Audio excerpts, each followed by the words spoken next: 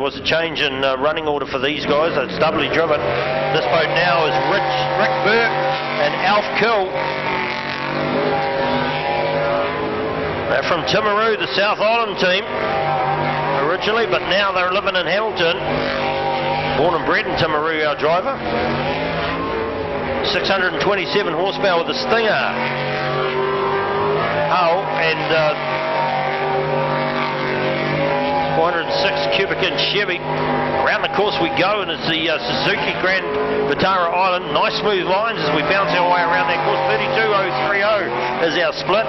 We've all got a little close to the dirt there as we come around that top end.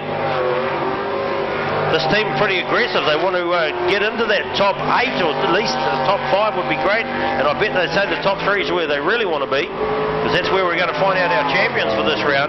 And we got a 49.958, 49.958 for them.